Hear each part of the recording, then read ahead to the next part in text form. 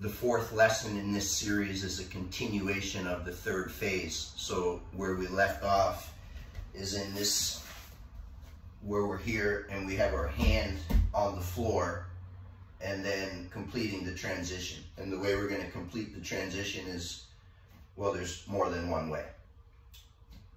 It's going to involve lifting the hand off the floor and bringing your posture to an upright position. This is the area where I see more differentiation, more different variation across the spectrum of kettlebell users that we can see online.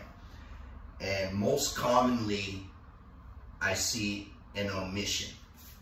And the omission is what we call the windshield wiper. So when I'm here, the windshield wiper involves a hip correction, and you're gonna rotate the hip so that your hips are square. This is a crucial concept in the martial art because you have to face the opponent. You have to face the force. You have to face the challenge. And there's a time and a place for facing away, okay? However, in this position, you definitely want to face towards the force that you're applying. And it's very important that the hips are aligned in order to do that from this position. And so the most important topic of this lesson is the idea that from here, now we have reviewed the first 3 videos because I go into depth. I'm not going to review all the details here. We have the full range of motion. We have the difference between the artistic, where maybe I'm getting longer, and the martial, where maybe I'm staying really close to the ground and just doing a very simple transition as quickly as possible. And we have also the element that I introduced you to, where we have the switch, okay? The switch into this position. So from here, the windshield wiper gives that correction. And now what you'll normally see me do is, as I make this windshield wiper, I like to slide this foot in at the same time because I like to have my feet under me as I stand up. There's different ways. You may prefer for your body, that is, you're here, your foot's here, and you're stepping and coming forward.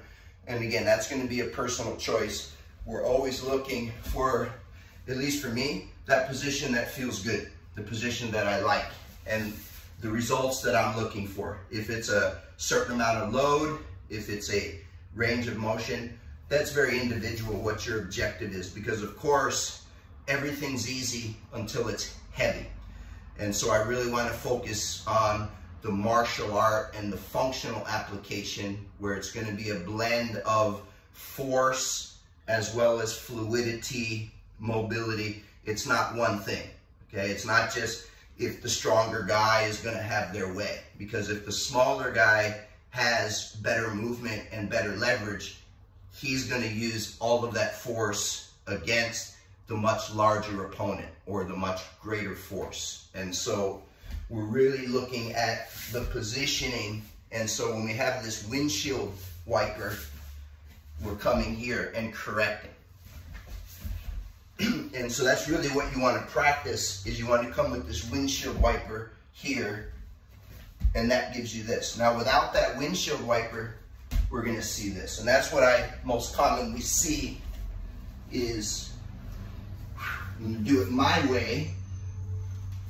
I'm going to hip escape. I'm going to build myself up. Boom. Come here.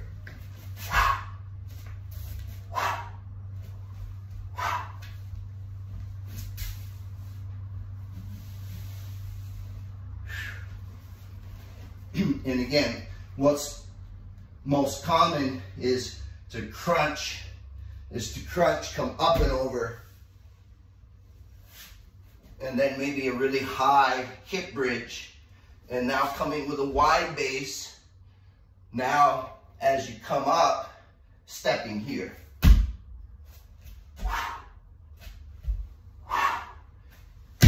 to be coming back.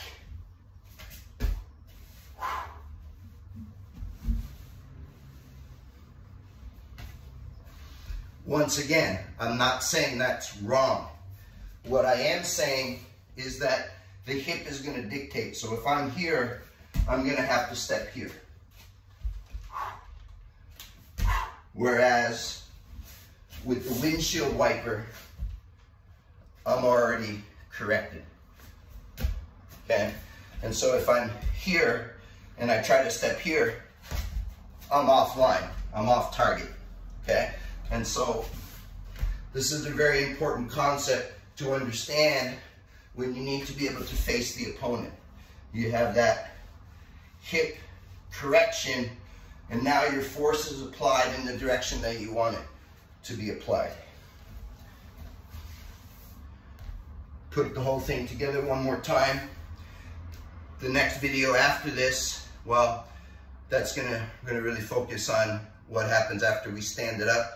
Now we're going to bring it down. That's extremely important.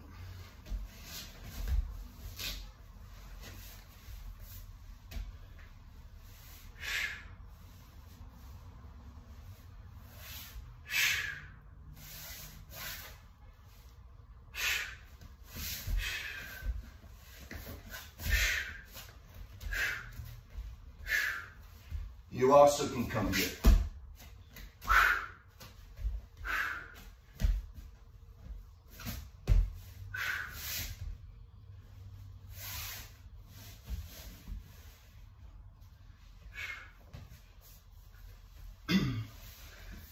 Most important take-home lesson from this is, regardless of how you're moving into the transitional position, once you set that rear leg in a wide base, now you're going to make that correction so that you're facing forward.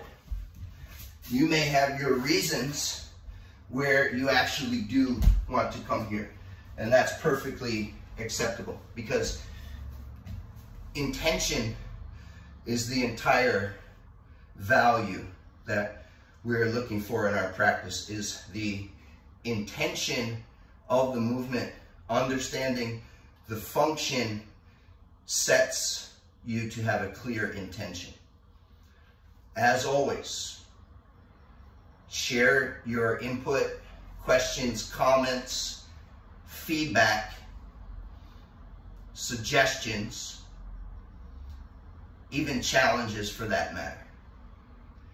Engage and look forward for the next lesson.